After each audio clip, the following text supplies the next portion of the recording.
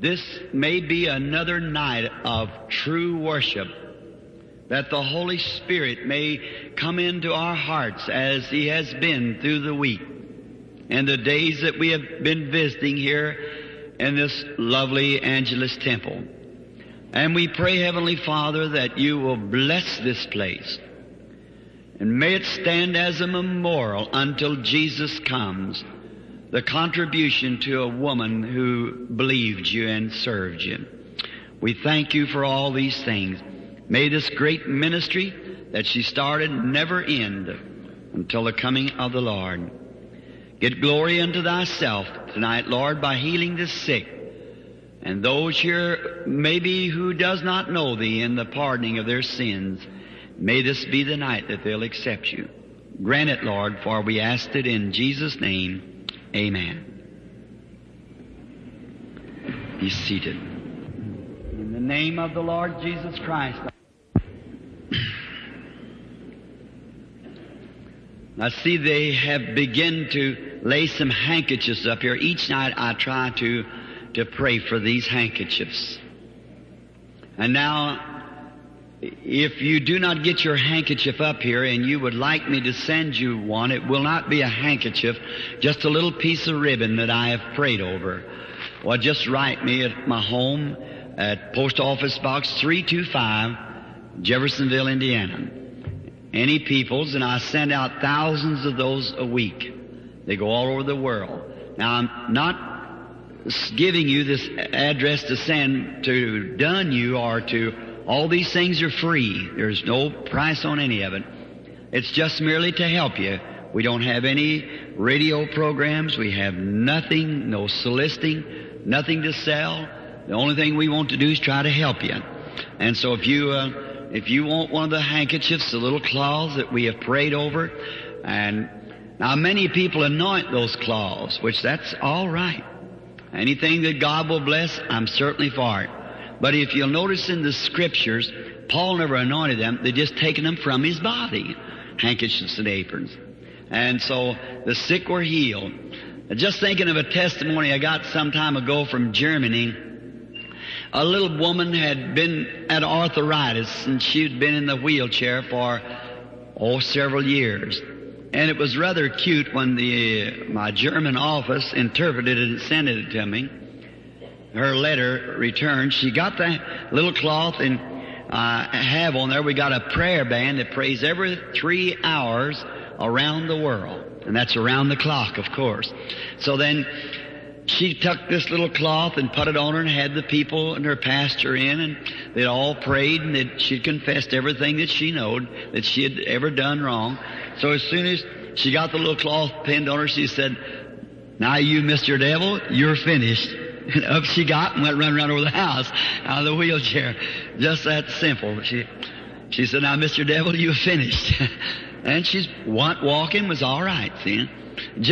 We try to make God so complicated that people can't touch Him. That's how they miss it. It's so simple. God's made it so simple. I believe the Scripture says in one place, though a fool will not err. It's so simple. And when we go to making it complicated, then we get plumb away from Him. See, His program is real. God dwells among His people in simplicity. Just the least that you can study or try to figure out, well, you just don't do that. You just take Him at His word like a child and go ahead. I want to read just for a text tonight the first phrase of the 48th verse of the 24th chapter of Genesis. And I bowed my head and worshiped the Lord. We've had rather a hard day. We had a glorious time down at the breakfast this morning, and we had just a grand time of fellowship. May God ever bless that move, the Christian businessman. And we love them. They are doing a great work trying to help the church, see, to just kindly, as I would call it, being a country boy, we used to take the wagon up the hill and we'd what we call scotch the wheel. How many knows what scotching a wheel is? Well, I could almost just take off my coat and preach in my shirt sleeves tonight. A lot of country folks here. So, scotching the wheel. Well, that's what I think the Christian businessman's doing, is scotching the wheel. Just to help hold the load as the church pulls it up the mountain. We've been speaking in the last 3 nights on Abraham. And last night we left Abraham on the top of the mountain with his little son Isaac, who had been spared from death. A very beautiful picture of God the Father offering up His own Son. He spared not His own Son. And how that God had, the great Creator, Jehovah Jireh, had created a ram in a moment, in a twinkling of an eye. Now the ram wasn't there when Abraham was getting the rocks and laying them together, or he had heard it. But just when he had got ready to take his own son's life, then the ram was behind him, waiting with his horns hooked into the vines or the shrubs or ever what it was on top of the mountain. And we discussed how did that ram get there? Why, he was at least 100 miles from civilization, among wild beasts. And the ram would not be up on top of that mountain where there was no water or grass. So you see, he'd have to be that God placed him there because he is Jehovah Jireh. The Lord will provide Himself a sacrifice. And He's just as much Jehovah Jireh tonight as He was then. And if He's Jehovah Jireh, He's Jehovah Rapha also, another redemptive name, which is Jehovah the Healer.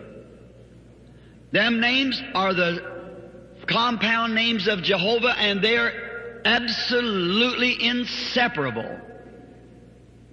Jehovah our shield, Jehovah our buckler, Jehovah our banner, Jehovah our healer, Jehovah our sacrifice. And you cannot separate those names, for if He ceases to be Jehovah Rapha, then He's not Jehovah Jireh. And if He's still Jehovah Jireh, He's still Jehovah Rapha, both Savior and Healer. And then tonight we're going to take the subject of time of decision. And over in this 24th chapter, we're coming down to the place now to where this boy that was spared on the mountain and a ram was offered in his place, God speaking that He would offer up His own son. Then this boy's mother had died, Sarah. And the father was getting old, and there was a time when Abraham had to make a decision what class of people that his son would marry into.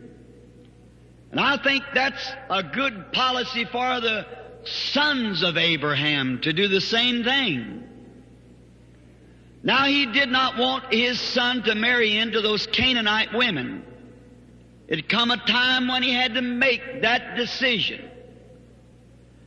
And there's times where we are forced to make a decision. There is times when we are forced to say yes or no. It comes to all of us.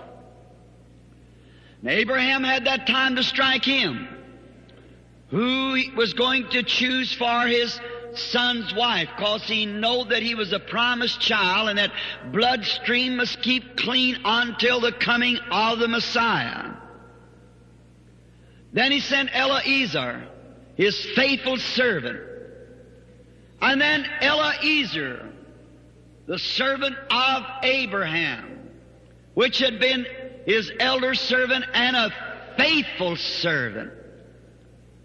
And Abraham called Eliezer and had him to put his hand on his thigh and swear by the God of heaven that he would not let Isaac marry a Canaanite woman, that he would go to the Hebrew family, some of Abraham's people, and select a wife.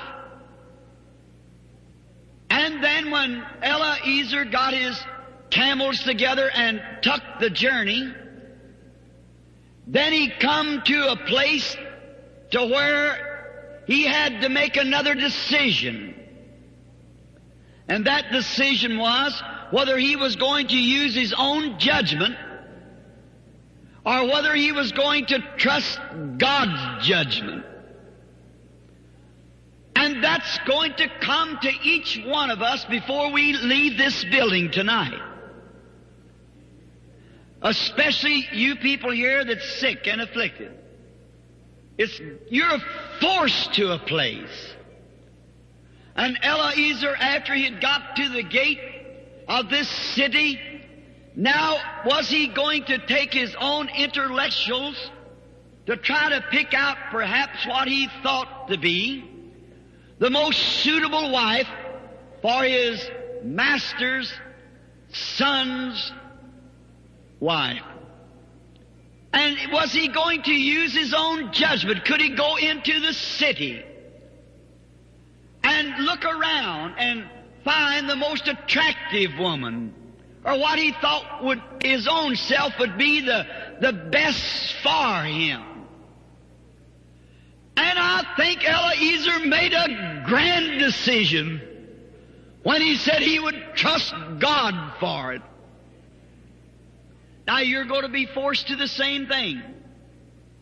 Are you, after these about 12 or 13 nights of constantly moving of the Holy Spirit, proving by His Word, showing His visible signs that the Messiah was prophesied that would do in these days before the destruction of the world?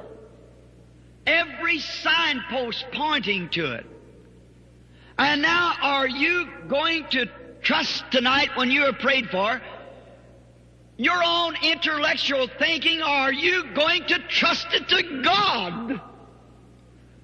I believe and I'm trusting that you are going to put it in the hands of God. Make your decision now that it's going to be God's wisdom that you're going to trust, not your own thinking. If you'll do that, you'll never go wrong. Sometimes God's ways are so hard that to the human mind to comprehend, you just think that it's ridiculous. And faith is ridiculous to the carnal mind. It's crazy to anything except God and the one who has the faith. Then by faith we see, we believe. Things that our eyes or mind does not declare just because that we believe it. Reasoning, why, it would never reason to be right. So we can't reason it out. To study it, we'll just only muddle our minds up. And there's only one way to do it, is to have faith that what God promises, God's able to perform. That settles it. Don't try to say, well, now how could it be? We're living in a modern time. Keep that out of your mind. Don't even take the second thought. Just take Him at His word. You make that decision right now that what God says, God can keep. It's not my business to figure it out. Because if I do that, I'm working then in the intellectual realms. God don't move in the head, He moves in the heart. Now we find out that Eliezer decided that though he was a good man, and he was on a great mission, and he was under oath. Now when a man gets to that place, it's time not to use his own thinking. So he knelt down and began to pray and said, Lord,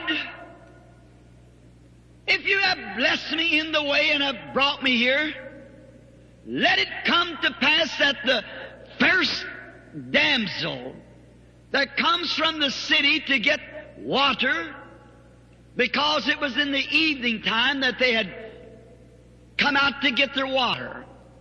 And he said, if I go ask her for a drink, see him asking for the sign of God? And if she gives me a drink and said, I'll also water your camels, that'll be the one that you have chosen.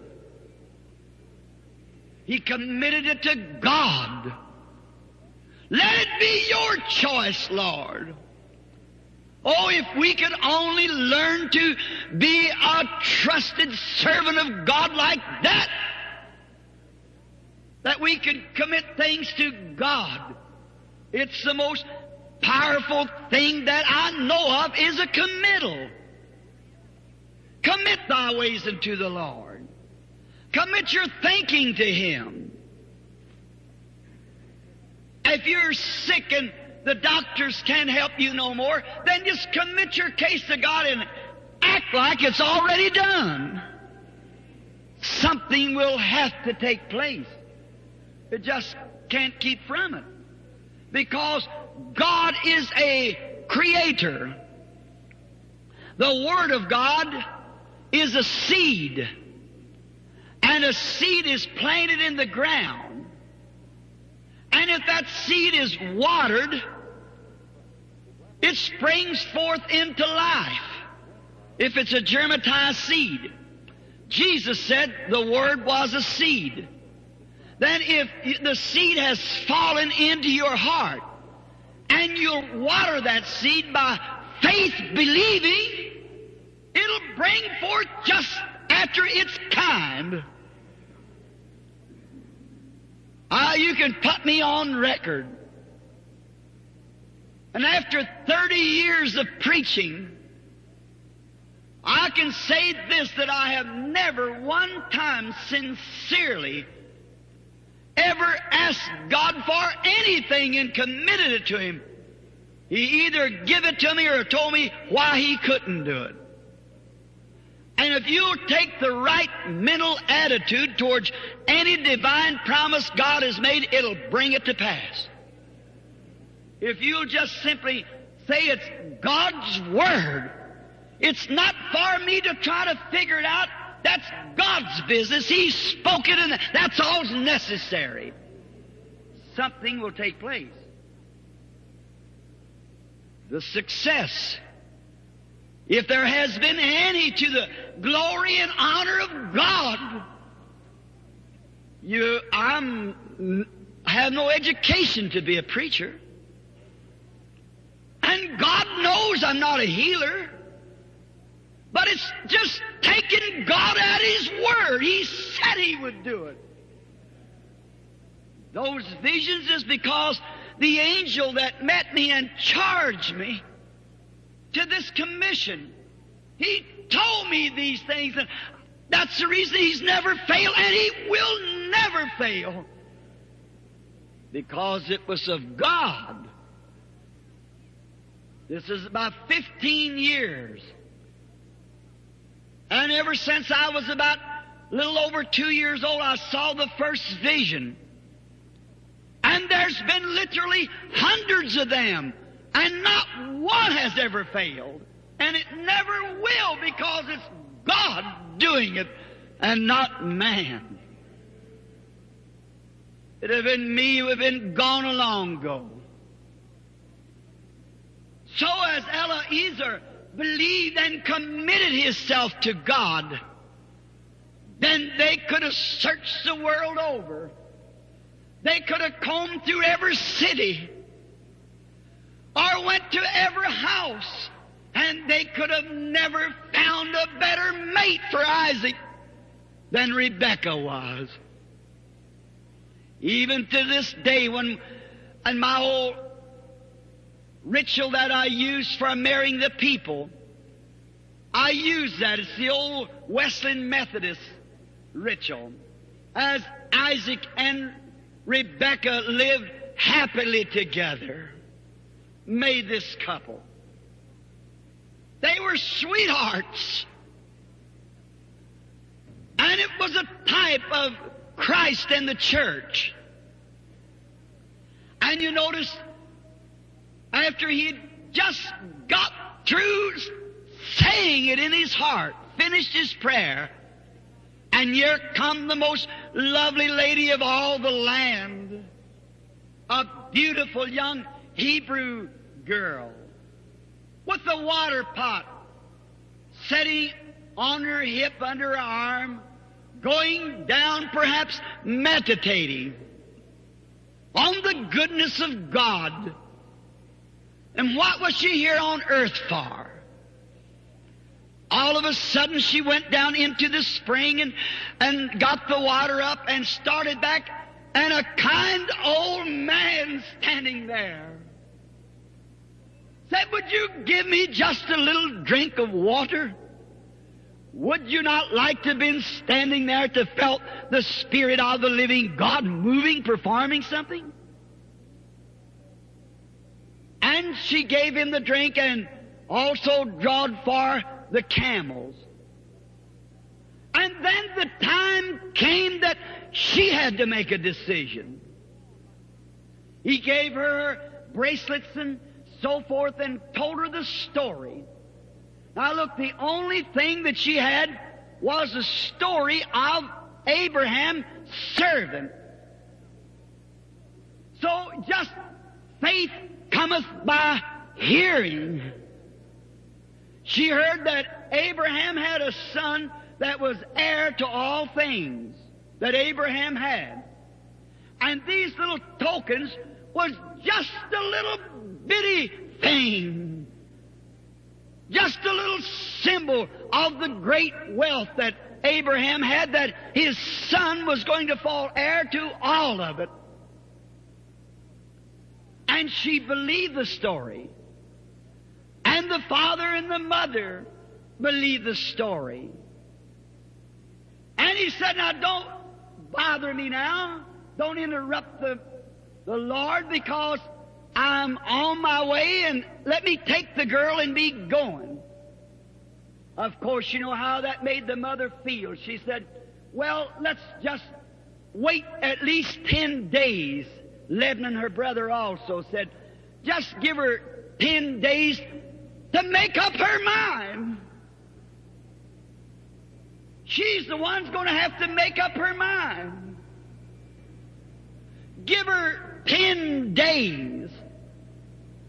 So the true servant, the model servant, said, "No, let her go now." So they decided for Rebekah to make up her own mind. And that's what you've got to do tonight. You've got to make up your own mind. You can't take the mind of what somebody else has said. It's going to be your attitude towards the message that you hear. You can't take what, if the doctor's turned you down, he said you're going to die. Now you've either got to believe what he said. Your mother says if you go down there to that Angelus temple and get mixed up with a lot of that stuff they got there on baptism of the Holy Spirit and all this religion, well, you're going to lose your mind. Maybe she belongs in some of the great societies here. Or maybe your father discouraged you. But you as an individual have to make up your mind. It's not what anybody else says, it's what you think. When you hear the message that Christ heals the sick, it's your own attitude, your decision. So they called in the young girl, Rebekah, and perhaps the conversation was something like this: "Rebekah, we have fed you and raised you to the best of our knowledge to be a virgin girl, and that you are.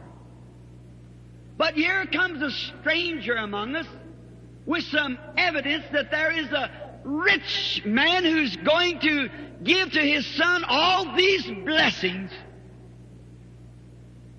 Do you wish to go with him now, or do you wish to wait for about 10 days till you make up your mind?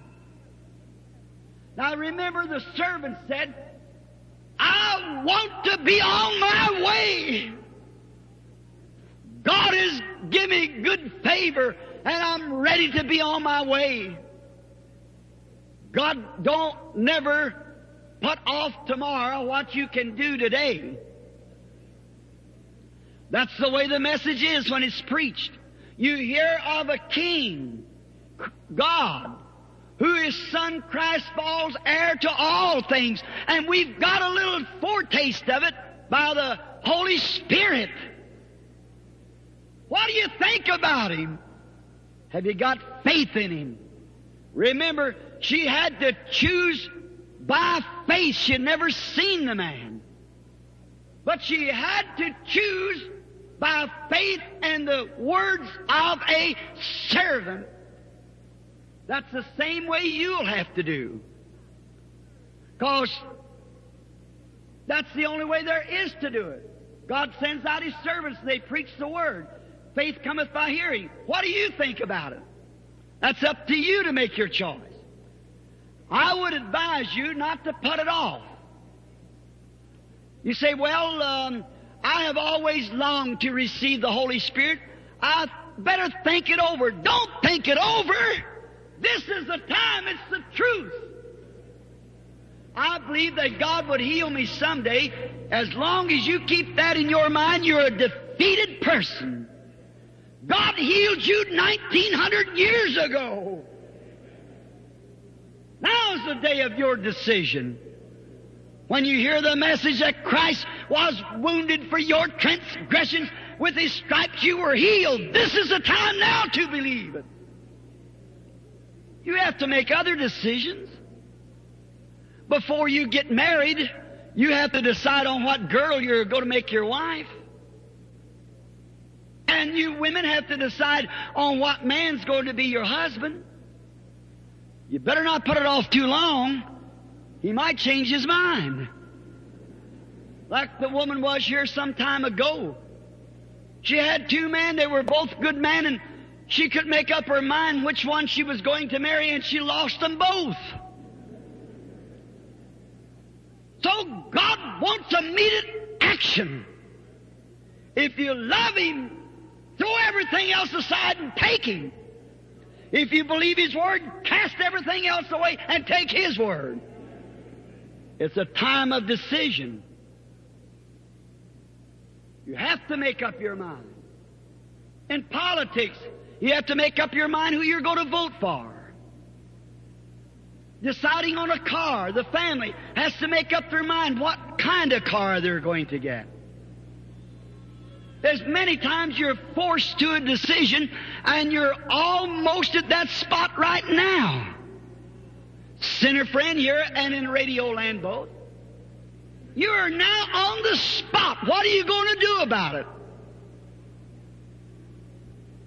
You say, oh, well, I don't care about praying. My life is young and I don't think I have to do it now. Don't put it off too long. Here a few weeks ago, many of you in Radio Land and here are very well acquainted with the story of that airplane falling up in the eastern states there in New York and drowning all those people trying to go under the bridge. About 2 weeks before that, there was a trial about some property down in on the Bowery. And they had a couple of little preachers down there who could hardly sign their own name, not educated, and a great lawyer by the name of Greenwald was just working these little fellows over. They had said, get rid of that. What could you do to it? You couldn't embetter the place. But they had an abstract deed. So they wanted to hold it. They said, what can you do for it when you can't hardly sign your own name? We need that for something else. And the little fellows come to the stand, and one of them got up and he said, "Sirs, it is true that we don't have educations and we couldn't improve the property, but the Lord led us to take that place. The Lord told us to do it." And Mr. Greenwald stood up and his spear, and he said, "We don't need God in this. We don't have nothing to do with it. Don't you call God in on this. We don't want Him in on this." 2 weeks later, he drowned it in the water in that airplane wreck. I wonder if he had time or wanted to call the Lord into it then or not. See, there's a time when you're forced, and be careful what you say. 2 years ago, I was in Phoenix, Arizona,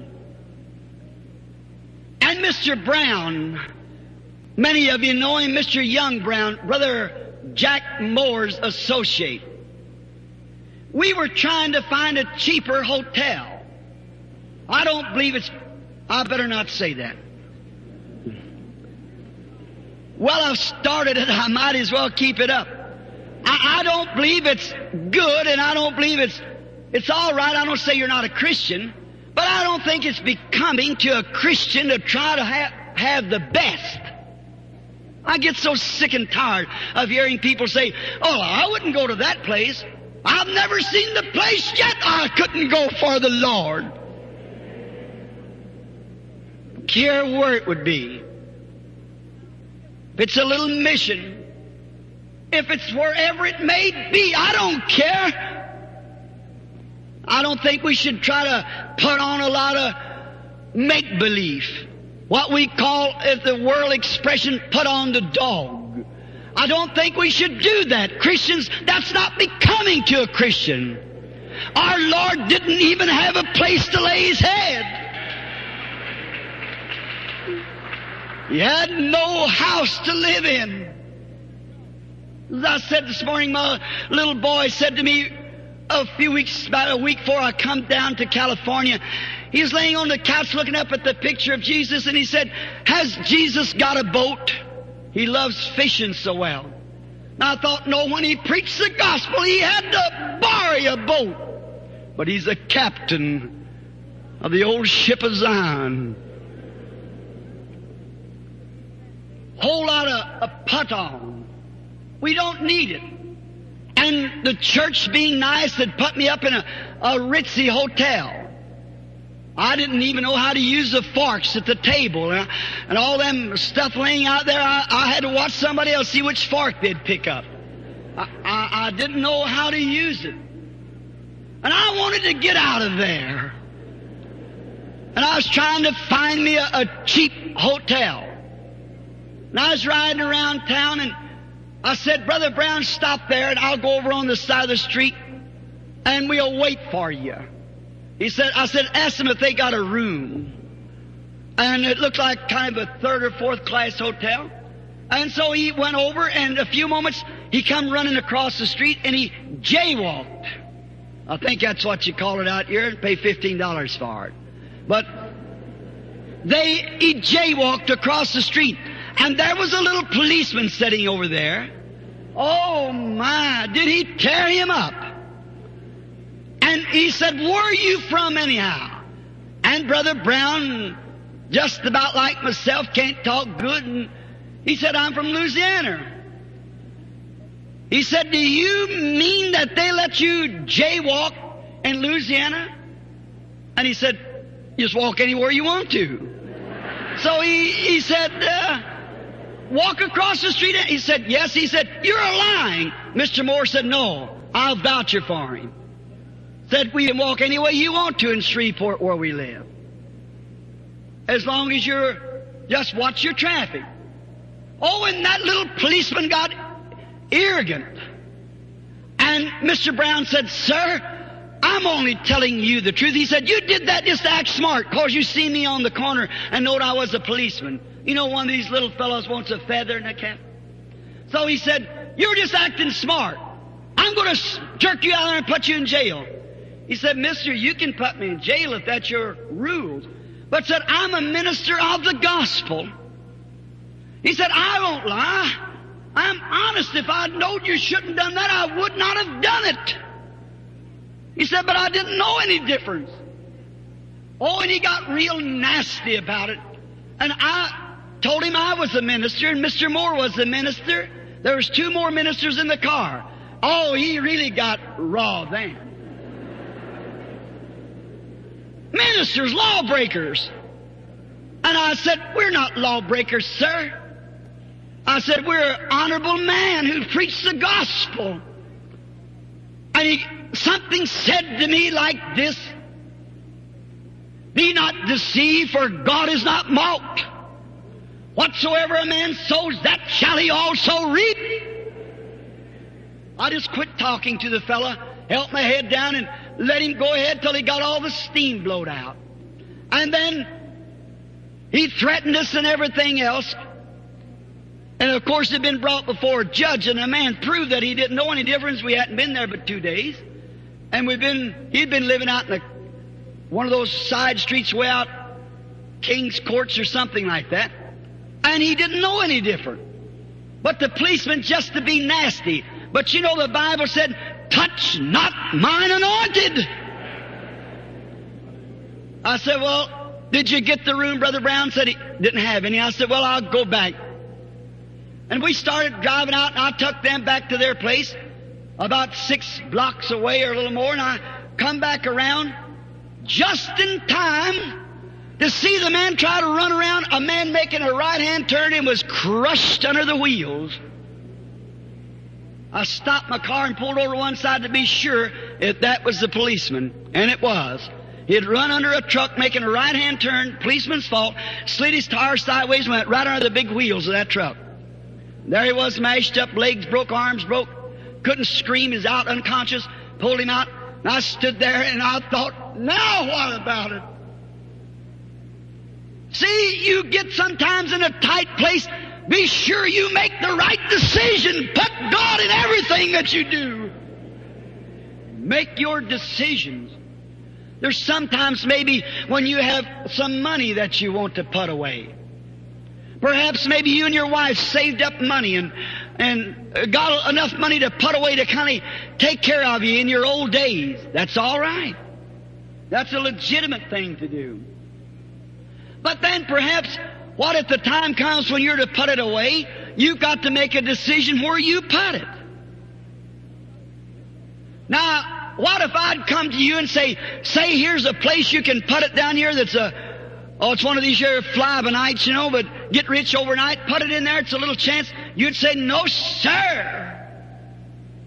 I won't put my money in such a place because it's just a new thing.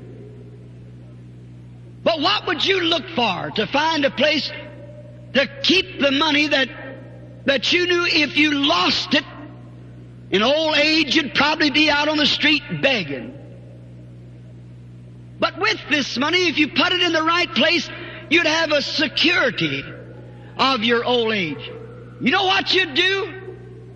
You would find the best old reliable company that you could find and invest your money. Sure, because you don't want to be on the street in your old days.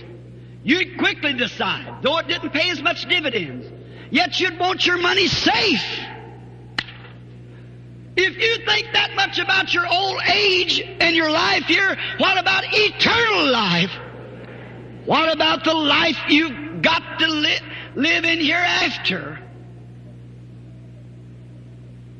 The people today is something like Eliezer.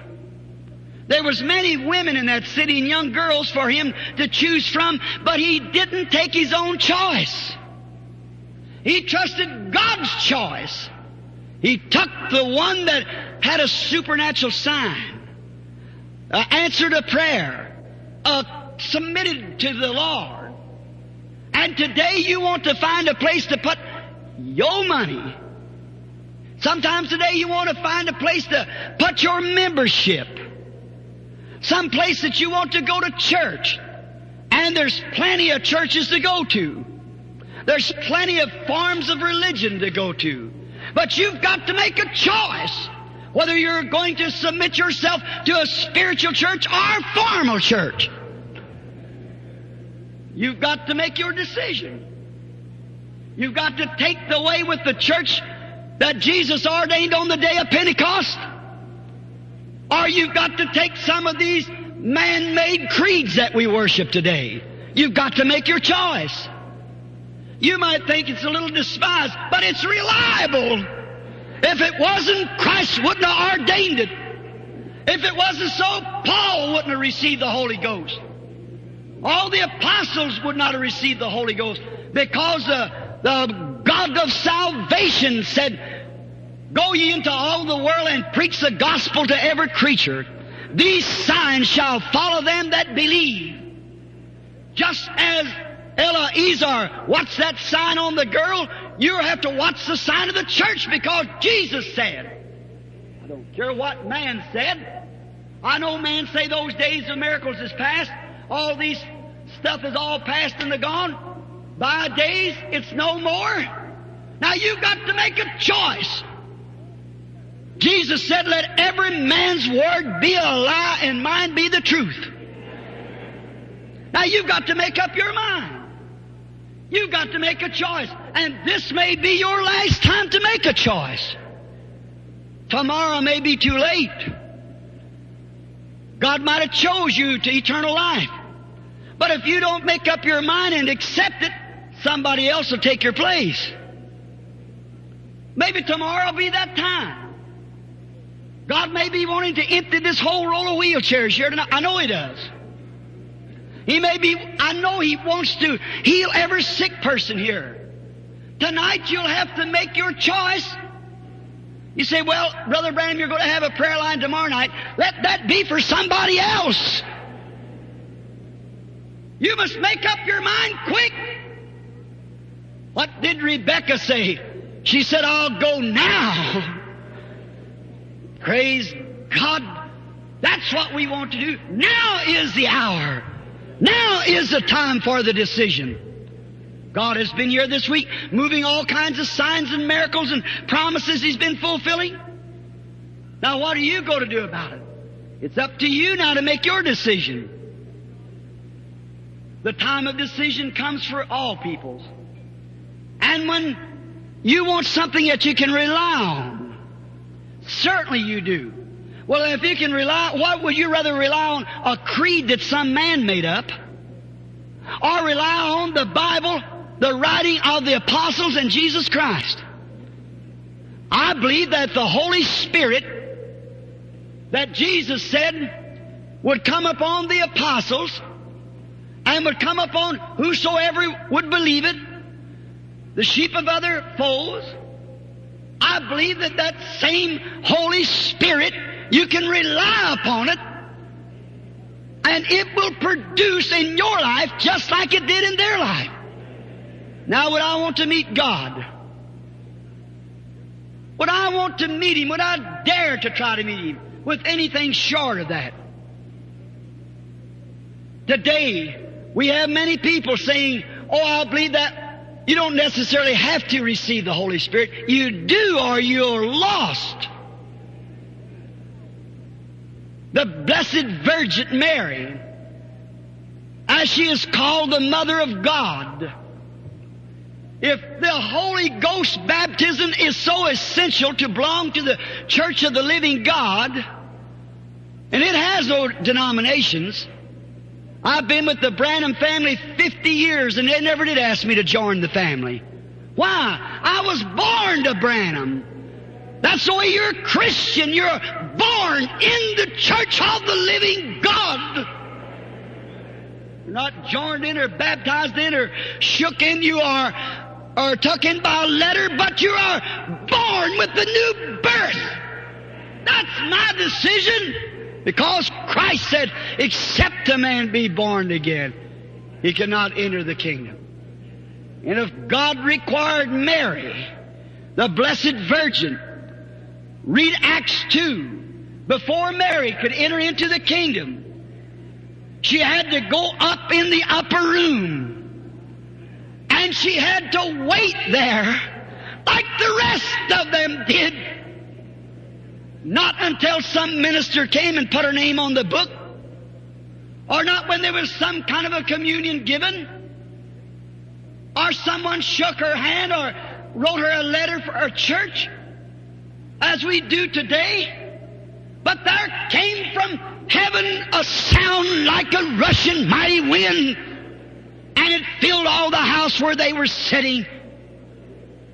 And they went from those rooms speaking in other languages, so filled with the Holy Ghost, until they were staggering like drunk people. The Bible said so. And if Mary had to go get that kind of a religion to be in glory, you'll never get there anything short of it. Make up your mind. What you going to do about it? It's your time of decision. When the lame man laid at the gate, been lame in his feet for years.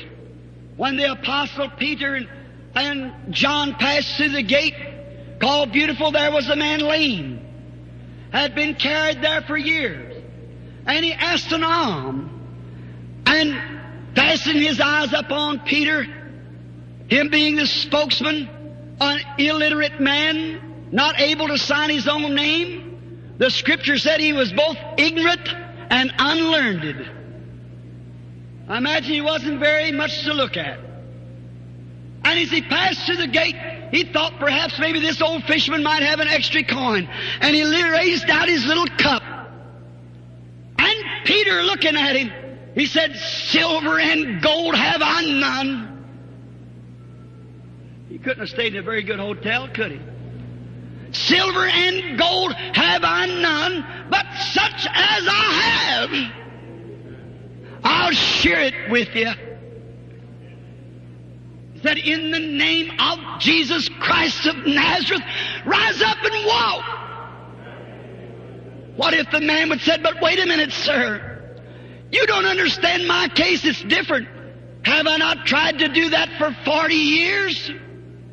I was born from my mother's womb. I was crippled." That might have flashed to his mind, but he had to make a decision. Was he going to listen to what Peter said? Was it the truth? Was there something about the man's voice was persuasive? He had heard of that Jesus of Nazareth. He had heard of him being a great man, and Jesus had passed through that same gate. But now he had to make a decision whether this man knew what he was talking about or not. And when he made a decision, Peter got him by the hand and lifted him up, and he held him up a little while until his legs got strength, and he went walking, leaping, jumping, and praising God. He made the right decision. You have to make a decision. Are you going to feel and say, "Is my heart better? Is my stomach not quite as bad as it was? Can I move my finger just a little more?" Don't think about that. Make your decision that Christ heals you, and that settles it, and you're well. What if a farmer went and planted a great big wheel of wheat, and every morning he got out there and dug all that wheat up to see if it was going to sprout or not? As long as he keeps digging up the seed, it will never grow. Every time you dig it up, it delays it another day. And every time you look at your symptoms, it delays you too in your healing. The farmer just commits the seed to the ground. He gets the best seed he can find. He puts it in the ground because he's made a decision he wants a crop. So he goes and gets the best seed he can find. Now, he wouldn't have very much faith in a crop that it might be mixed up with Jimson weed and white top and daisies and so forth. He wouldn't have much faith in that kind of seed. But if he's got the best seed that he can buy, a germatized seed, a hybrid, and he lays it in the ground, he just commits it to the ground and don't look at it no more. That's up to God to take care of the rest of it. And the best seed I can find is the Word of God, because it's eternal. Just commit it to your heart, not to your head. You'll keep digging it around, turning it around, and saying, "Well, if Dr. So-and-so said so, my pastor said days of miracles is past." Put it in your heart. Let it alone. Start acting as if you already had your crop. Get your sickles all sharp. Get ready to go into the field. Don't dig it up every morning. Just leave it there. If it's germatized, it will work. It'll raise a crop. And is it? Look here, if I ask tonight of cancer cases, blindness, cripples, lame, halt, all kinds of diseases by the tens of thousands are healed. It'll work if you'll put it in the right place. But if you lay it up on the shelf, it'll never do any good. Did not Jesus say, lest a corn of wheat fall into the earth and perish? Unless you can take that wheat and don't try to turn it over and look at it and guess about it. Just commit it to your heart and forget about it. It's your decision that God will take the rest of it. Now, just in closing, I'd like to say this. On our little subject tonight, the decision, Eliezer, did you notice when he come, now Isaac was a type of Christ. Through Isaac come Christ. And then Rebekah was a type of the church. Did you notice the bride? And Eliezer found Rebekah in the evening time. The sign was performed in the evening time. That's the time we're living in. I trust that you get this. It was in the evening time when Rebekah came out led by the Spirit. Do you believe that? How otherwise would she have come? There might have been many before her. But she was led by the Spirit in the evening time. And Eliezer, the messenger, the minister, the true servant to his master, was led in the evening time. And the true servant had left his creeds and things behind him and made up his mind that he was going to trust God in the evening time. Wonder why that Rebekah came before any of the other girls. Did you know that Rebekah and Isaac was blood relation? Cousins. And the bride of Jesus Christ is blood relation to him. A blood-bought bride. No wonder she was led by the Spirit. There was a connection coming together. There was a union coming together. That's the reason I think today that the born again, the Holy Ghost-filled people is connected with God and are led by the Spirit of God. That's why they act so peculiar to the people. They've made their decisions. They're going to go on out, regardless if the rest of them don't go out, they're going anyhow. I like that. Don't care if this one walks or that one walks, I'm going to walk anyhow. I don't care whether this one, what they say, they call me anything they want to, I'm going anyhow. Why? The life is in the blood. And the life is in the church. The Christian that's born again by the Spirit of God. That's the Spirit of life, blood relation to Christ.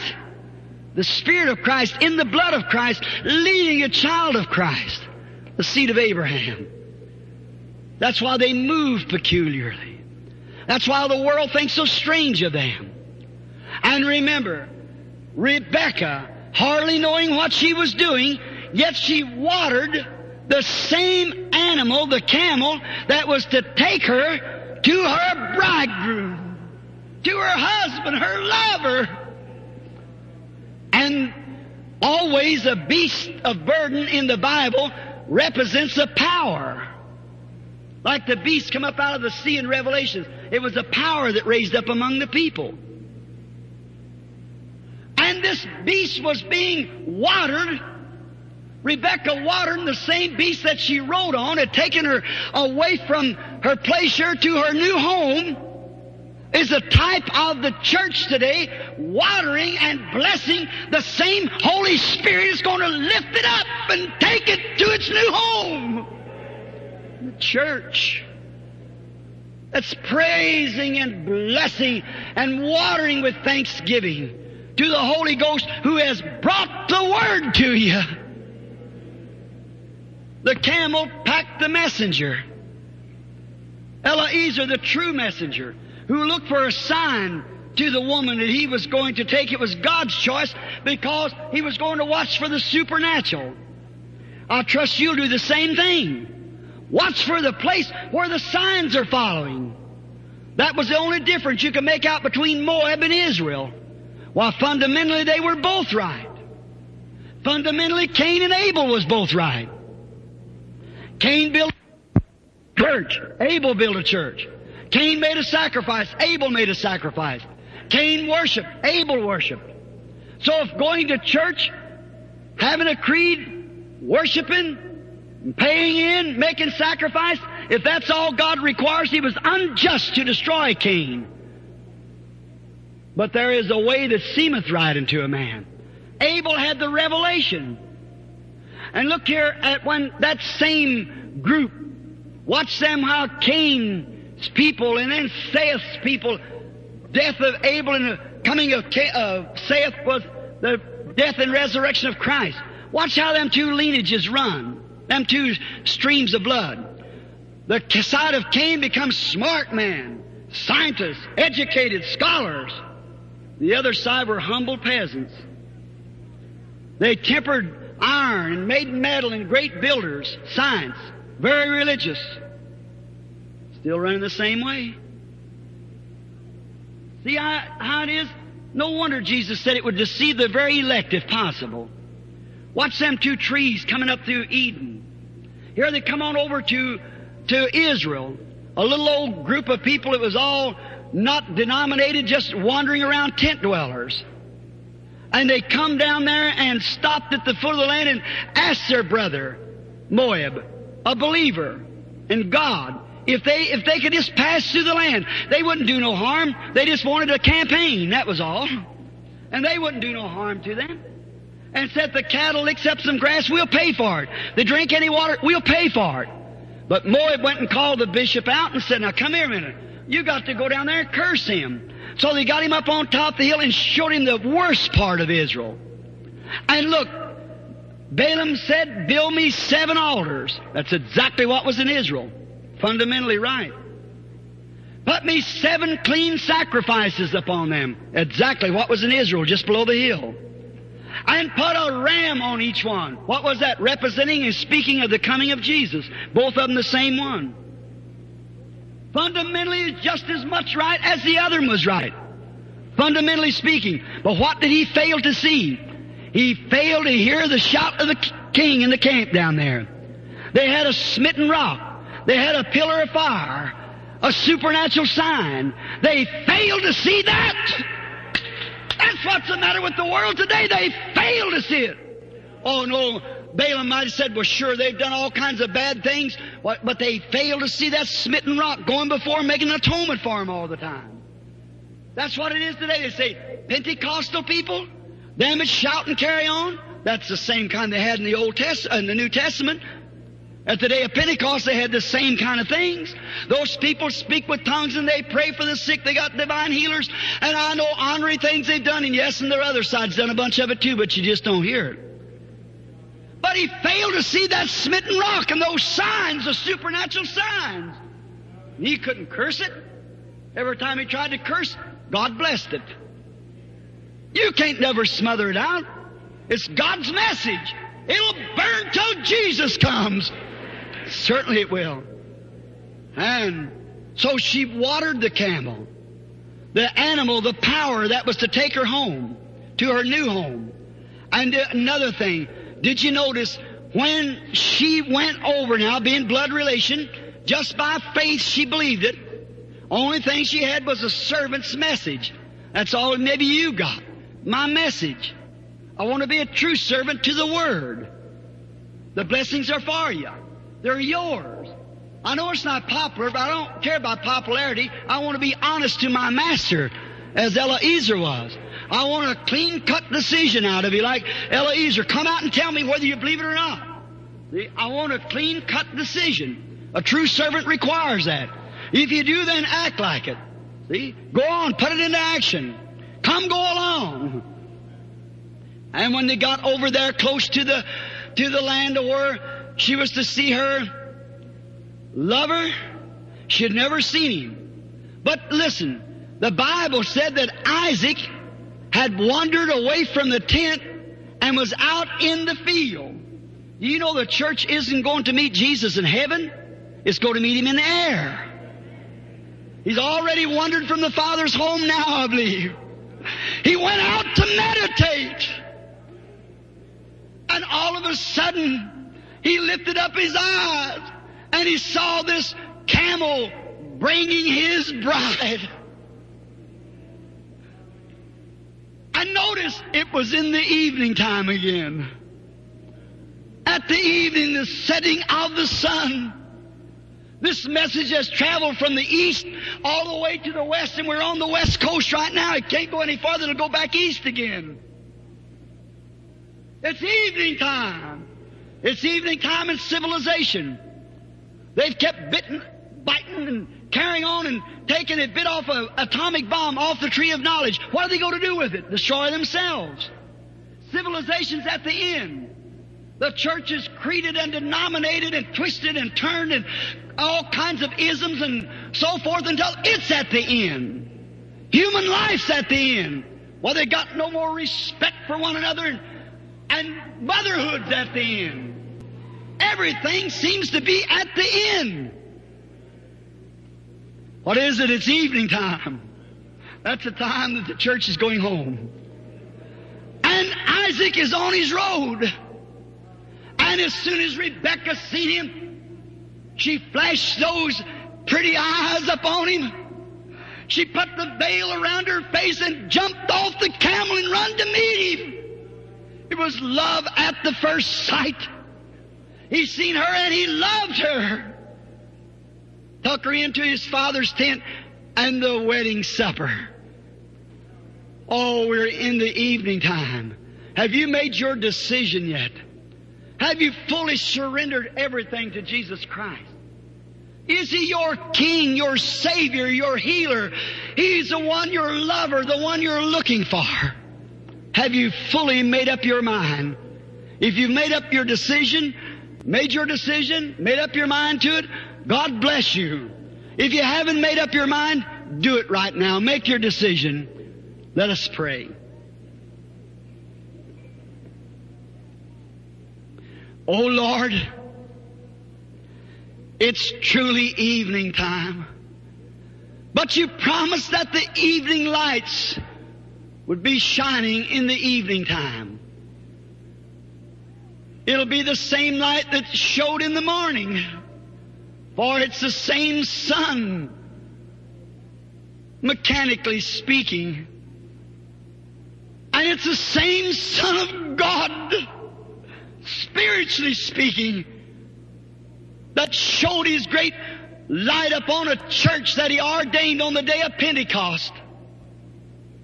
That same Son of God, His light is shining upon the Western people in the evening time with another Pentecostal group of believers. Oh God, we know they're mixed up and called Baptists, Presbyterians, and Lutherans and so forth, but they're a Pentecostal experienced. They're your children.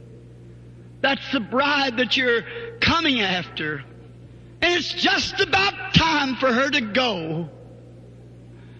God grant tonight that out in radio land or in this visible audience, if there are those here or out there that have not yet made a decision, may this be their hour of decision. That they will sell out everything of the world, all their lust and their fashions and their pride, and just sell completely out and say, now, Holy Spirit, take me. Just use me and put your faith in my heart. And let me walk after you, not the things that I see, but the things that you'll lead me to. For truly, I believe, Lord, that He'll lead them to Jesus, who we are to see soon in His coming. If they've been all mixed up and their minds so confused, may they look back and take the reliable. Jesus said, these signs shall follow them that believe. How much more reliability could we place upon anything than the words of the eternal Son of God? Today, man try to twist that around and say that was just for a certain people. God, I wouldn't want any deposit upon that.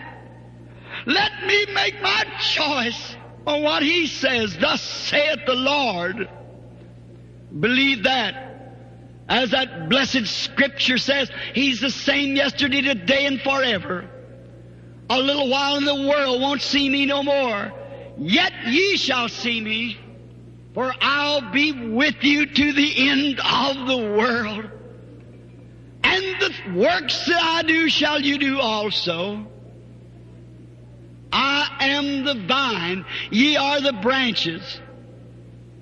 And Lord, if the first branch that come forth out of that vine was a Pentecostal branch, filled with the Holy Ghost, signs and wonders and fruits of the Spirit hanging on that vine, in the branch, if the second branch comes forth, it'll have to be a Pentecostal branch if it comes out of the same vine. Oh Lord, may men and women realize that and come back to a true Pentecostal experience of being born of the Holy Ghost and believing in the supernatural workings that God promised that His Spirit would do in our midst. If such persons are in the radio land and haven't received that experience, will you, in Jesus' name, bow your heads out in radio land and receive Jesus just now? When He comes in the fullness of His power, He'll come just exactly the way He come on the day of Pentecost. There will not be one thing different. An enthusiasm that'll burn your heart, that'll make you so happy and full of joy till you'll stagger like you were full of strong drinks. For the Scripture has said, be not drunk upon strong drinks, which biteth like an adder and stingeth like a serpent, but be ye drunk on the Spirit.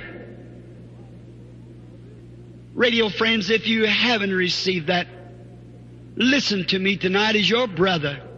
I love you. Please find you a little secret place just now.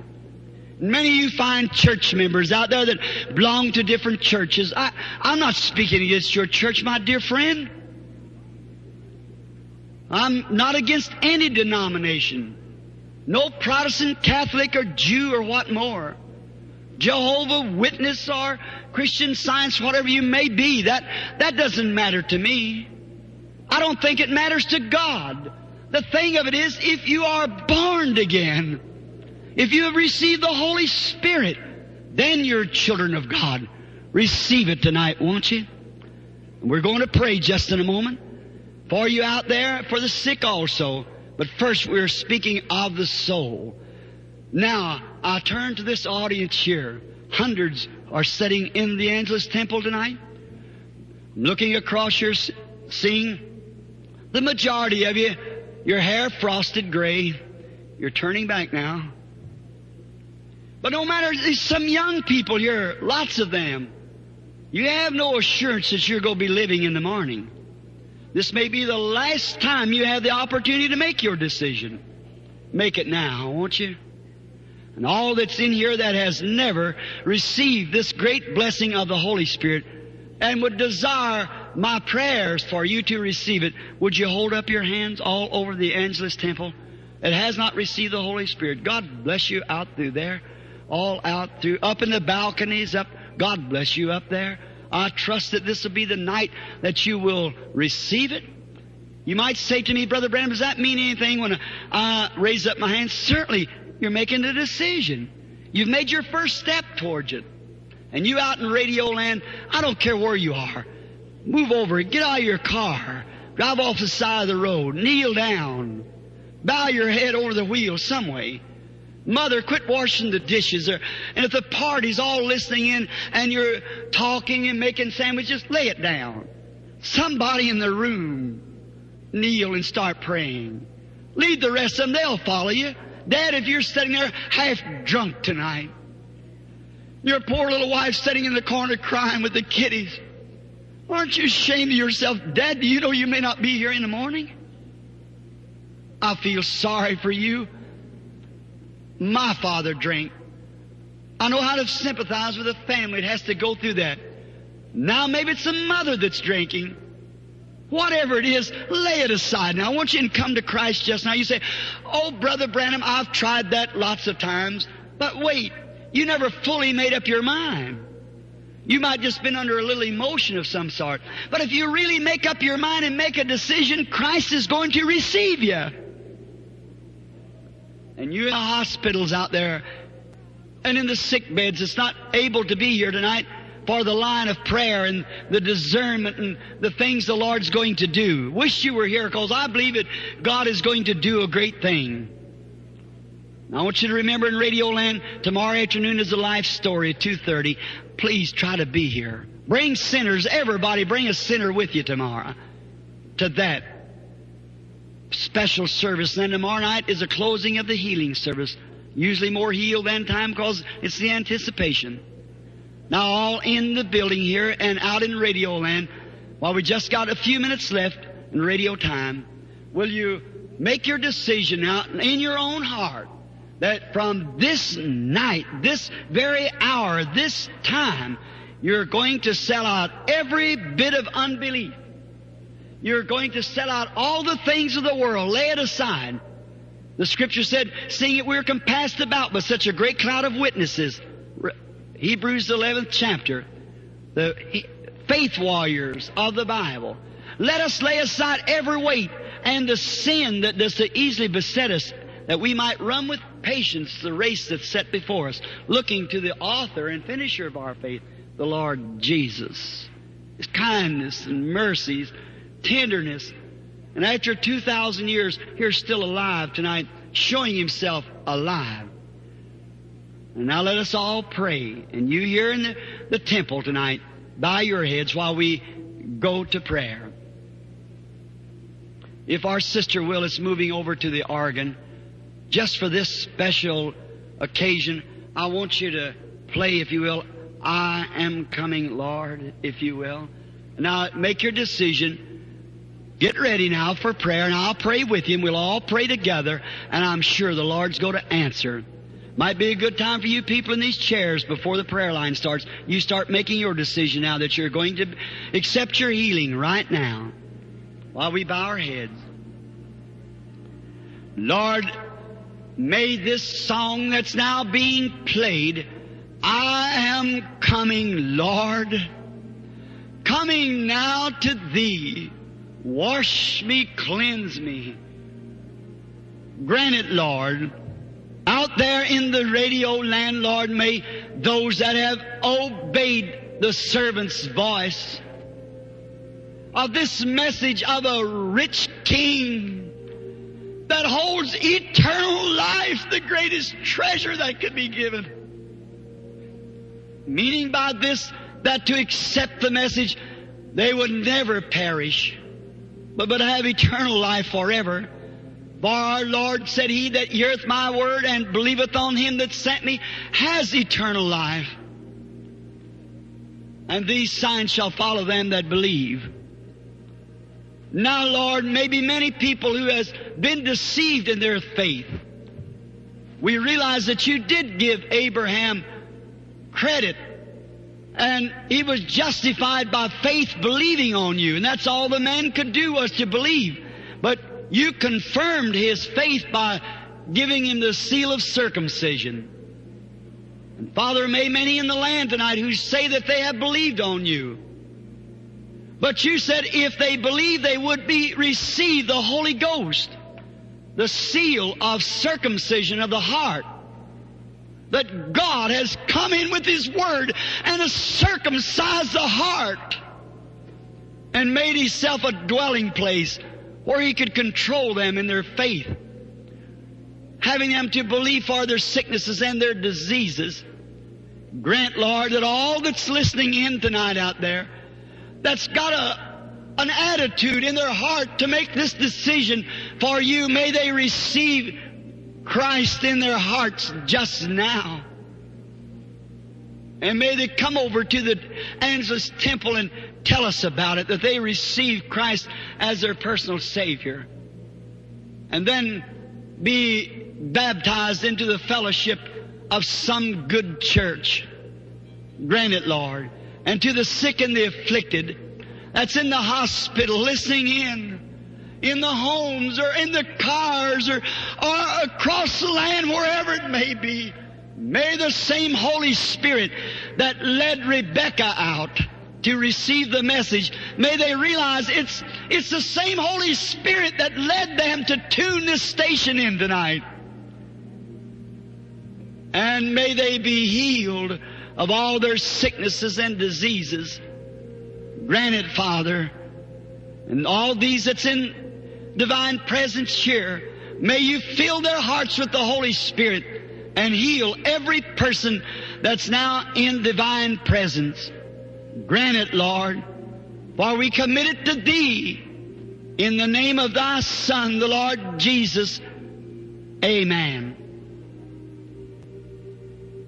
Let us sing that one verse of that song, if you will. I am coming, Lord. Billy, would you come here and help me to lead this song, if you will? And in Radio Land, trusting that you have made that great decision now for the Lord Jesus, that you feel that you are healed of your sickness and your sins are under the blood. May the Lord God bless you as we sing this song. All right.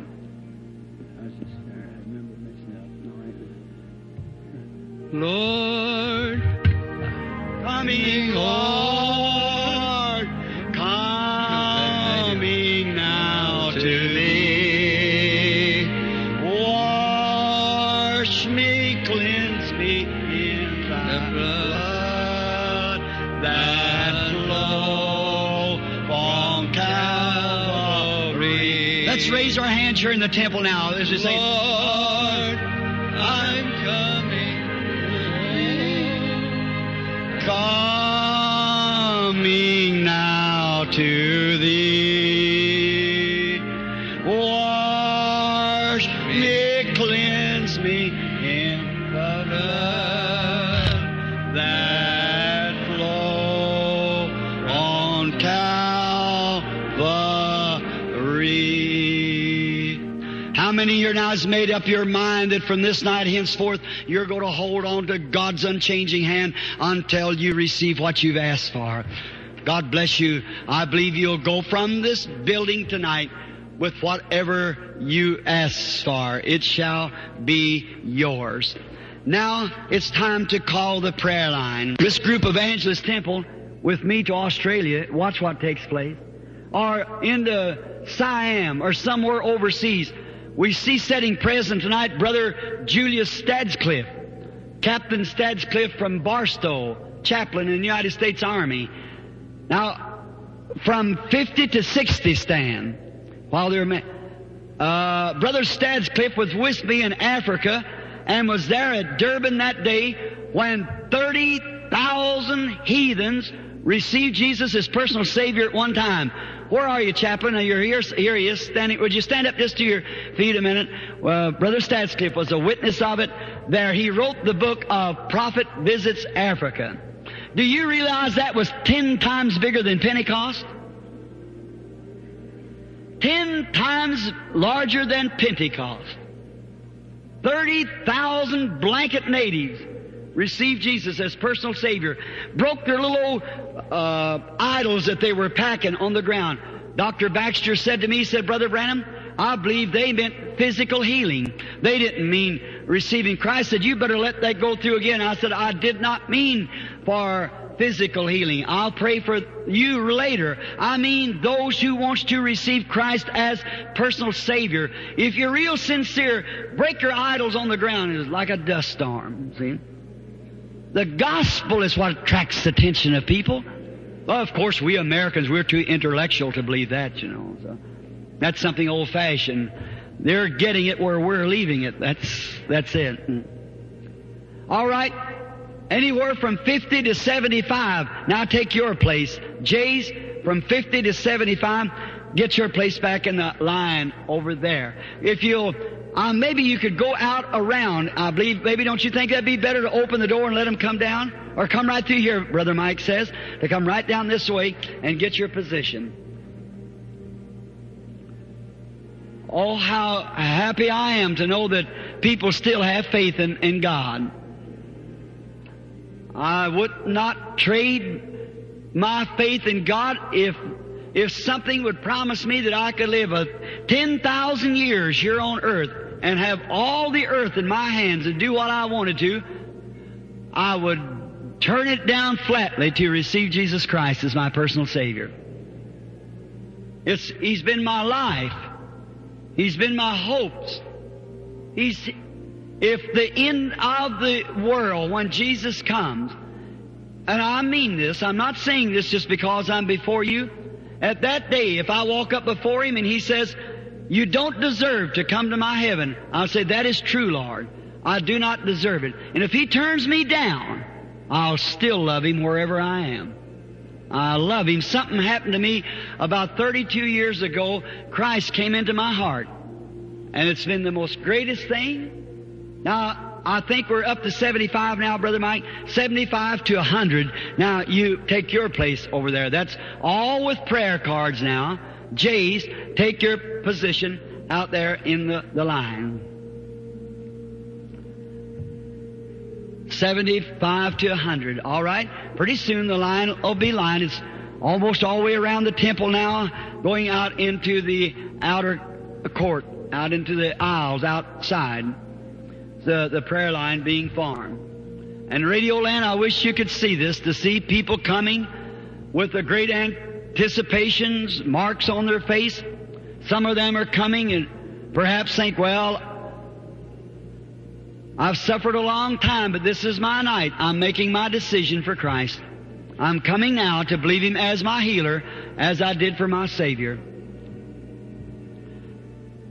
Now, tomorrow night, as I say, will be the closing of this meeting. And I would like to see you in Radio Land. Many of you, sure. That fellow that time, they hired to come up and hypnotize me, sitting out in the line like that. They had him at these army camps to hypnotize these soldiers, make them bark like dogs, and act, you know how they would do just under hypnotism. This fella come up and the devil sent him around and was going to hypnotize me at the platform. You remember when it happened? Montreal. And when he did that, I felt that evil spirit and turned around. I said, why has the devil put that in your heart? He looked at me real funny and ducked his head down. I said, you tried to hypnotize the servant of the Lord? He thought it was a telepathy.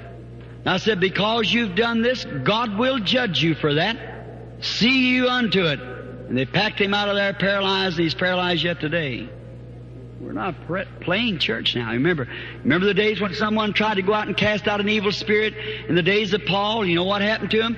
An epileptic come up on them? Certainly. So now you remember, you in the prayer line. I'm not taking discernment in the prayer line. I'm just going to pray for you all week long. Discernment's been through the meeting here with people who just gathered in. But tonight is just praying, unless the Lord would stop me to say something to somebody. But now, how many's in the building tonight has never seen one of our services before? Let's see your hands. It's a good thing everybody don't come to the Angels Temple the same night. They'd be piled across in the park. Just almost a new crowd every night. That you might know, Jesus Christ did not claim to be a healer. He said, I do nothing till the Father shows me. But He could. He knowed the people. He told them who they was, what their names was. How many of you newcomers believe that? Told Philip or Nathaniel, where Philip found him under a tree praying, told him what he was, told Peter what his name was, and by this they believed he was the Messiah. That was the sign of the Messiah. And when he went over to the Samaritans, see, he never went to the Gentiles, or he did not commission his disciples to do so. He said, don't go to the way of the Gentiles, go rather to the lost sheep of Israel. But the Samaritans was looking for the coming of the Messiah. How many knows that to be true? Say amen. Well, then if he was looking, he had to make himself known. He passed by the way of Samaria, he found a woman, and she was living in adultery. And he said to her, go get your husband and come here. She said, I have no husband. He said, that's right. You've got 5, and the one you're living with, not your husband. She said, sir, I perceive that you are a prophet. Now listen to that woman's voice. We know, she said, I perceive that you are a prophet, but we know when the Messiah cometh, He'll tell us all these things. Now, how many knows that's the Scripture? St. John 4, say amen. That was the sign of the Messiah. She couldn't understand who He was. She said, He must be a prophet, but how many knows that the Messiah was to be the God prophet? Say amen. Certainly, if you ever read the Bible, Moses said, the Lord your God shall raise up a prophet like unto me.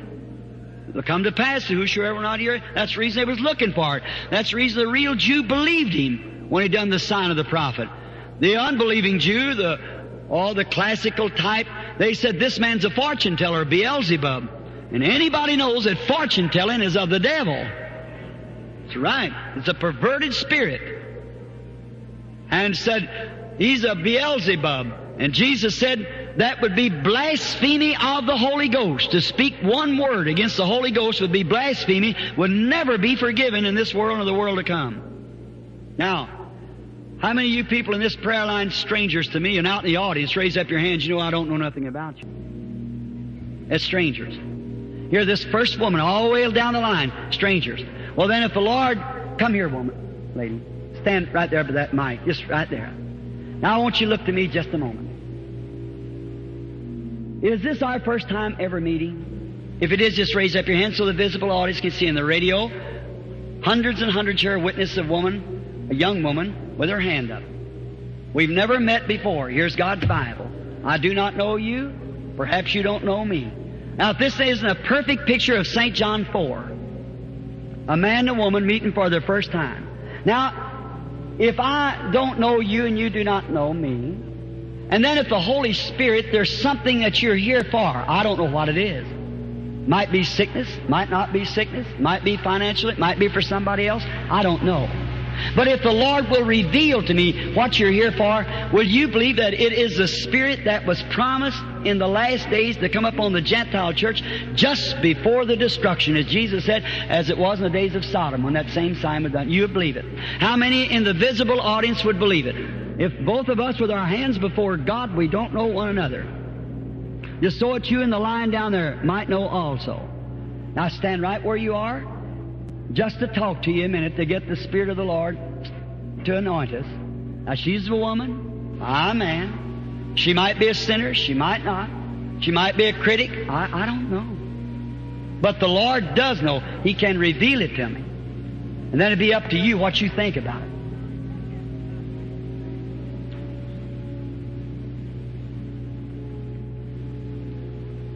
Seemingly there's more faith in the audience than there is in the line here. Just when the anointing. How many's ever seen the picture of that angel of the Lord? Let's see your hands up. Of course, sure, that's been traced. It's in the Religious Hall of Art in Washington, D.C., copyrighted. The only supernatural being was ever scientifically proven to be photographed. That picture that you see of the angel of the Lord, before God who I stand, it isn't 2 feet from where I am right now. The same pillar of fire that led the children of Israel. It was made flesh and dwelt among us. It did these kind of signs. He said, I come from God, the pillar of fire. I return back to God. On the road to Damascus, Paul met him, and he was stricken down. A great light that put his eyes out that said, Saul, Saul, why persecutest thou me? He said, who are you? He said, I'm Jesus. And here he is with his picture taken among us. Now, cameras don't take psychology. The mechanical eye of the camera. There's something struck the land. Make your decision now to believe it if He will speak to this young woman. Yes, there's the vision of the woman coming up. She's seriously ill. Frankly, she's pending an operation. Did you hear her say in Radio Land too? It's true. How was that done? How did I ever know? I couldn't tell you now what I said. That was a Spirit of Christ using my voice. The Holy Spirit spoke it out, utterance that I don't know nothing about. You say you might have guessed that, Brother Branham. Now all that's in the visible audience that heard that and seen that perfectly, say amen. The radio audience hears it. Now if you think it was a guess, I shall speak to the woman. She's weeping. Why? I'm looking at the woman, and all around the woman is that light. What is it? To you scientists that might be listening, it's another dimension. It's another world. Now let's see what's taking place.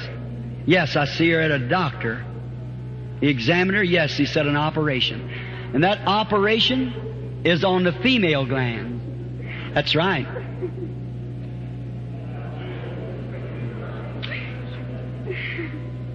And I see something another. It's about your ear. That's right. It's your left ear. It's got a growth in it, and it must be operated on, or as the doctor says so. That's thus saith the Lord.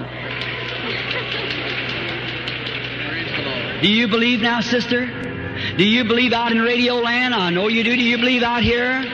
Now see, that's exactly what Jesus said would take place just before the end of the Gentile age. The Messiah, not me, I'm a man. It's His Spirit. That same anointing you feel, that's that same Spirit that you're talking. This is just a gift. You might be like Dr. Duffield here. He's a preacher.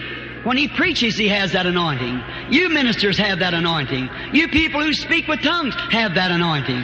If it's really the Holy Ghost speaking through you.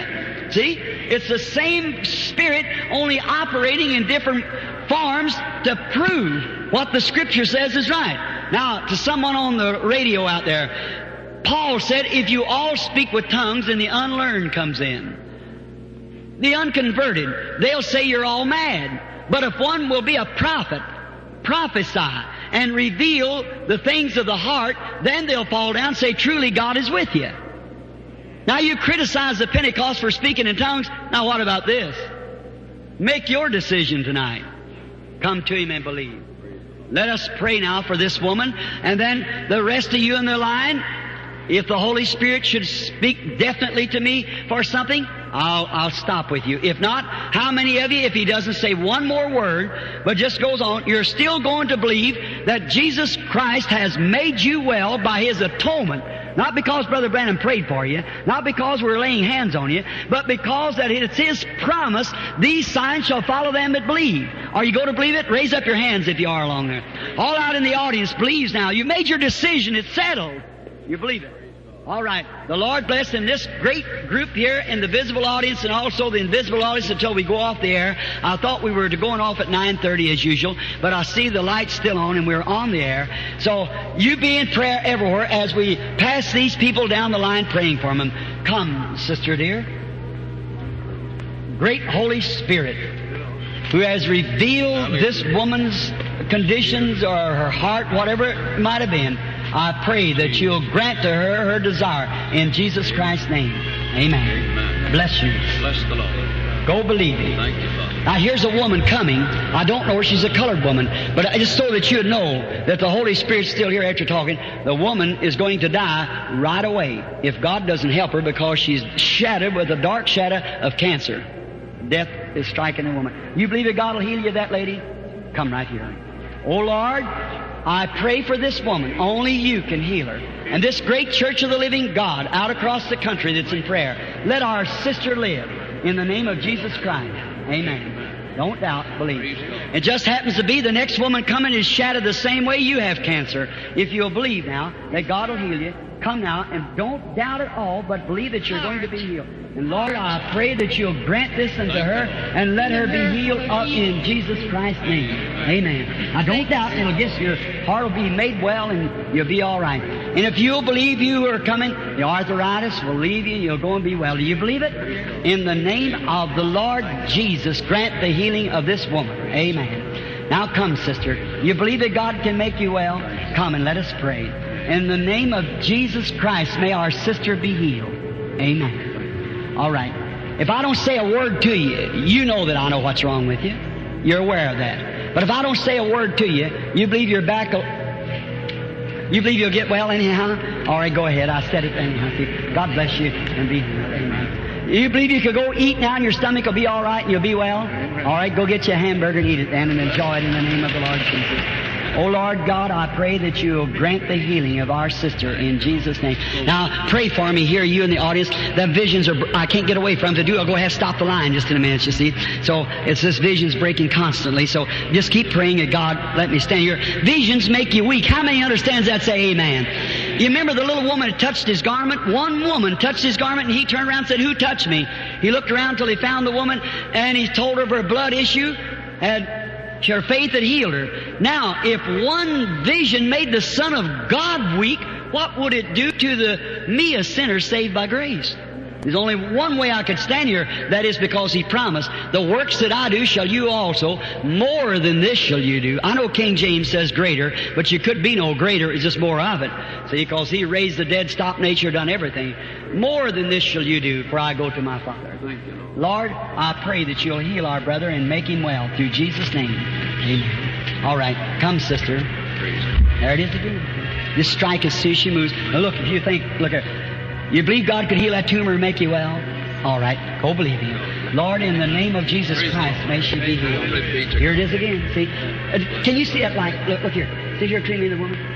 Now the woman, I see her backing away from a table. See? It's stomach trouble. See, that's how I know. That's right, isn't it, lady? It's right. Go eat now. It's left you. The shadows has gone from you. Just have faith. Now come believing with all your heart. Lord Jesus, I pray for the woman that you'll heal her in the name of Jesus Christ. Done it, Lord. Come, sister. In the name of the Lord Jesus Christ, we lay hands upon her with this great ransom church of God by the thousands of praying. She must be healed. Amen. Come. I pray this woman here sits right here again. You believe the heart trouble's going to leave you, you're going to be made well. Lord, in Jesus' name, heal her and make her well. See what it is? It's really not what it is. It's a nervous condition. It causes that flutters. Mainly after you eat, worse than ever. You call it that, heart trouble, but it really is a nervous condition. Go believing now, and that fluttering won't hurt you. Lord Jesus, I pray that you'll heal the man in the name of Jesus Christ. Amen. Come, sir. Come, brother. Do you believe now? Then go eat your supper now. It's all over now. Believe now. Oh, Chinese? Japanese. All right. Your people behind you perhaps come to worship Buddha, but you're Christian, believe in Christ. That's right, because I feel your spirit, see, that you're welcome. Now you're shattered to death, you realize that, but with that cancer. But do you believe that Jesus will heal you, and then you'll take the message to your Japanese people? I aim to visit your land right away. God bless you. Come here, let me pray for you. O Lord, Creator of heavens and earth, bless this woman and heal her in the name of Jesus Christ for your glory. Amen. God bless you, sister. Come now, believing. Oh Lord, I pray for our sister that you'll heal her and make her well in the name of Jesus Christ. Amen. Come, my brother. Oh Father God, in the name of Jesus Christ, may our brother be healed. Amen. All right, come, my brother. In the name of the Lord Jesus Christ, may our brother be healed. Amen. Now come believe. See, if there's something other about it, if you don't say something to the people, they don't seem to respond to it. Don't look at that. Each one, that doesn't heal you. Just believe that you're healed. Now, just look here, this woman. Is this the next person? Yes. All right. We're strange. The people can see that you got a garter place there in your throat. Now, they can see that. But otherwise, you look healthy. Now let me see if the Lord will reveal to me what's wrong. Yes, a female trouble. That's what you're here to be prayed for, is a female trouble. That's right. Now go and believe and be healed in the name of Jesus Christ. See? Mm-hmm. See, you can do it, but it weakens me. Lady, come here now. Let's pray. Lord God, in the name of Jesus Christ, may she be healed. Amen. Come, sister. Be praying, all you church now, everywhere. In the name of Jesus Christ, heal our sister. Amen. Lord, in the name of Jesus Christ, heal our sister. Father God, in the name of Jesus Christ, heal our brother. Amen. In the name of Jesus Christ, Father, I lay my hands upon brother. You said these signs shall follow them that believe. Amen. Father God, in the name of the Lord Jesus Christ, may our sister be healed. Father, it is written, these signs shall follow them that believe. If they lay their hands on the sick, they shall recover. This I do in the name of Jesus Christ. Amen. Hallelujah. Now don't get scared, see. You're afraid of heart attack, see. But don't worry about that. You're not going to have one. Praise the Lord. God bless you. Father God, in the name of Jesus Christ, heal our sister. Amen. The reason I said that to both visible and invisible audience is because the woman was afraid she was going to die. See? She isn't. All right. Come. You're a healthy looking man, but you're needing an operation, a tumor. You believe God will heal you? All right, then go and be healed in the name of Jesus Christ. Praise the Lord. Father God, in the name of Jesus Christ, heal our sister. Amen. Lord, in the name of Jesus Christ, heal this our brother. Amen. You believe God will heal you, my little brother? Oh God, in the name of Jesus Christ, grant the healing of my brother. Amen. Lord, in the name of Jesus Christ, heal this my brother. Amen. Father God, in the name of Jesus Christ, heal my brother. Amen. Just seems like that they need to.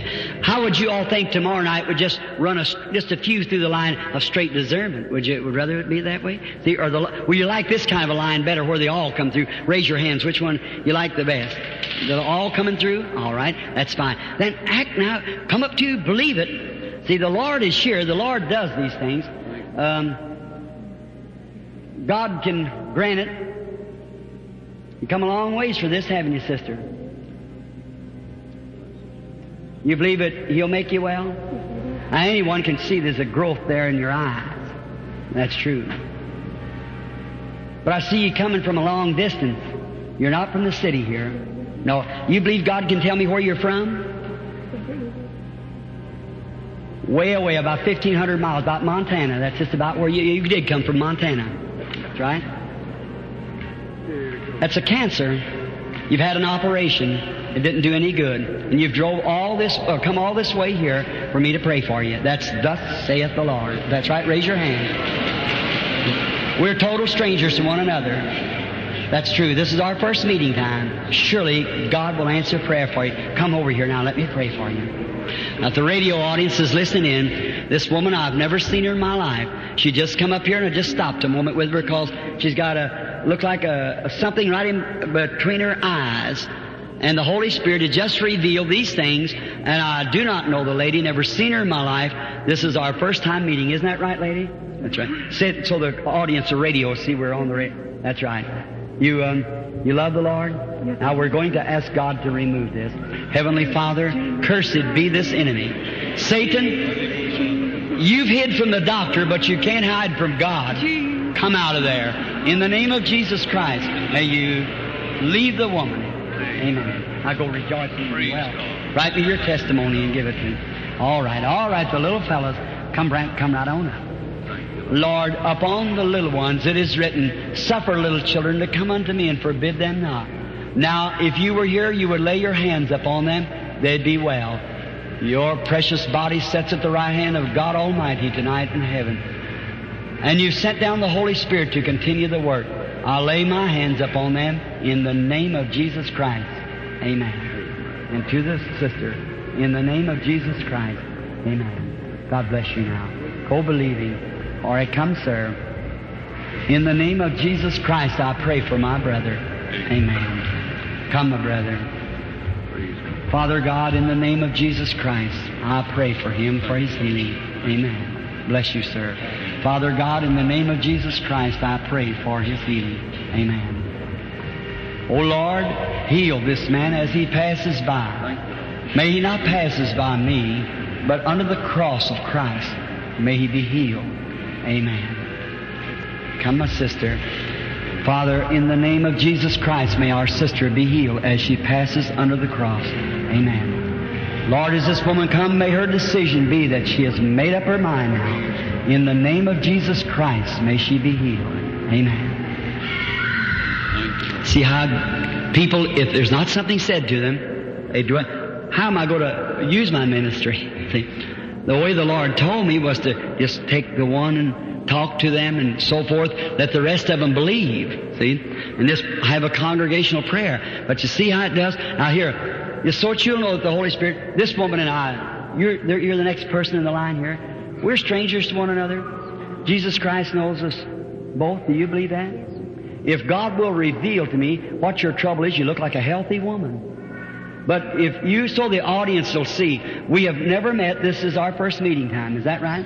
Just raise up your hand so the people see, all right? And now, I do not have no more idea what you're there for than nothing. But the Holy Spirit will reveal to me what you're there for. Will you accept it as being from Christ? One thing is your eyes. Then a growth on the head. That's right. Back in your hair there. Can't see it visible, but it's under your hair. Yes, that's right. That's true. You're not from this city. You're from Long Beach. Mm-hmm.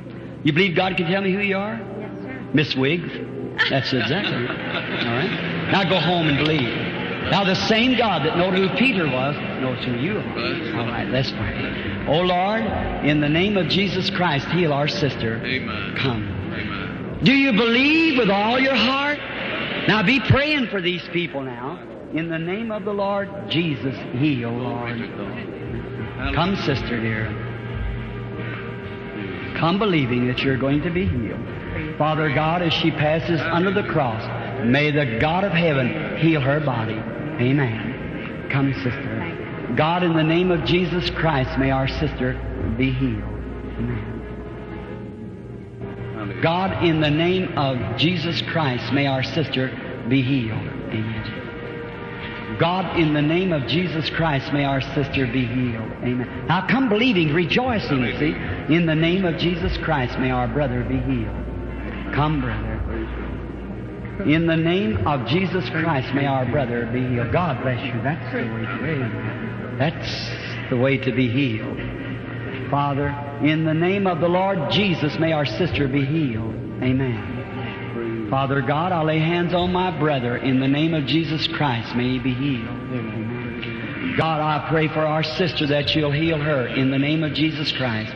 Amen. God, see this poor man coming with palsy. May he be healed as we bless him in the name of Jesus Christ. Amen. God bless our sister as she comes for her healing. In the name of Jesus Christ. Amen. I remember, I'm not a healer. I just pray for the sick. God answers prayer. Lord, in the name of Jesus Christ, make our sister well. Amen. If thou canst believe, that old nervousness will leave you. Do you believe it? Or go and rejoicing. Amen. Lord, answer prayer as I pray for our sister in the name of Jesus Christ. Amen. Come, my sister. Father God, in the name of Jesus Christ, may she be healed. Amen. Come, sister. In the name of Jesus Christ, may our sister be healed. Father God, in the name of Jesus, thy Son, I ask for healing for my sister. Amen. Father God, in the name of Jesus Christ, I ask for the healing of my sister. Father God, I asked in the name of Jesus Christ for her healings. Amen. Come, sister. You believe? Yes.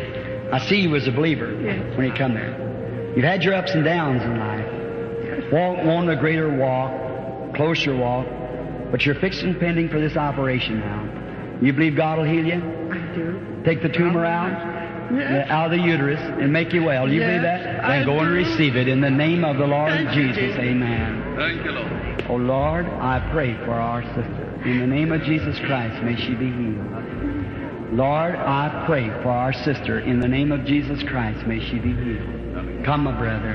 In the name of Jesus Christ, I pray, God, that you'll heal her. Amen. Come, sister. Lord, I lay hands on our sister in the name of Jesus Christ. I have a deaf ear. Right? You believe with all your heart, Lord? In the name of Jesus Christ, may they leave you. Amen. Thank you. Praise the Lord. God bless this little lady and the one that has brought her. In the name of Jesus Christ. Amen. God bless you, sister. The Lord bless and heal our sister in the name of the Lord Jesus. Amen. The Lord bless and heal our sister in the name of the Lord Jesus. Amen. Come, sister. In the name of the Lord Jesus, God bless and heal our sister. Amen. My brother, are you believing? Yeah. In the name of Jesus Christ, go and be well. God, in the name of our Lord Jesus, heal our brother. Amen. Father God, I pray for sister in the name of Jesus Christ for her healing. Amen. In the name of Jesus Christ, I lay hands upon our sister for her healing. In the name of Jesus Christ, I lay hands upon our sister for the healing. That is the end of the prayer line at this time for this part. Now, the great healing comes from the outside. I want some of you brethren sitting along there on the front. Are you believers sitting there? Up here in the front of these rows here. Ministers, so forth. Walk up here and lay hands on these people right here. Some of you believers in the building. That's fine. Thank you, brethren.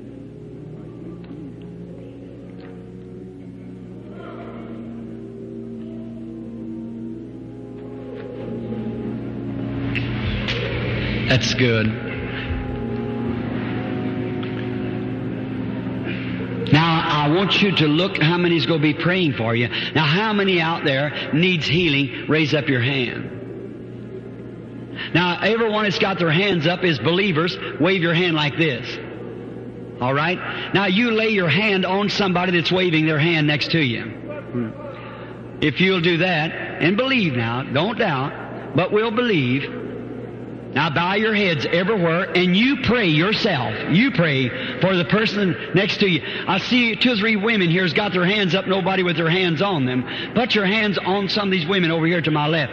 Someone lay your hands. Don't pray for yourself now. Pray for the next person. I want you to know that God answers your prayer. Now as soon as you feel that the person praying for you, that you're healed, I want you to stand up. Everyone that feels that you're healed, as soon as you have made your decision and believe that you're healed now, I want you to stand up. Each one that believes when you're healed. Now I'm going to pray for the entire audience. Lord God, I do not see why that every person should not be healed. Oh Lord, we believe. We believe the messenger. The messenger is the Holy Ghost. Our decision is made right now. We believe it. Now, Satan, we come to you as to say that you're only a bluff. You have no legal rights to hold these people any longer. They are God's heritage. They are His people. Come out of them. In the name of Jesus Christ, let the angel of God who's present, the great pillar of fire that's hanging here in this building now, that's proved Himself to be here before the people, showing the evidence of Him being here. Come out, Satan, in the name of Jesus, who is alive tonight to make you leave the people. Now, all that accept your healing, stand on your feet. Everyone in the building that now accepts your healing, stand on your feet. Praise the Lord. There it is. That's it. Amen. Now let's sing I Will Praise Him. Everyone, to the top of your voice. Come, Billy. I will praise Him. I will praise Him. Raise up your hands now. Have you made your decision? Wave your hands. If you've made your decision, wave your hands. Give Him glory, all ye people, for His blood can wash away each day. Let's sing it again and lift it up now. I will praise Him. I will praise Him. Praise the Lamb for sin.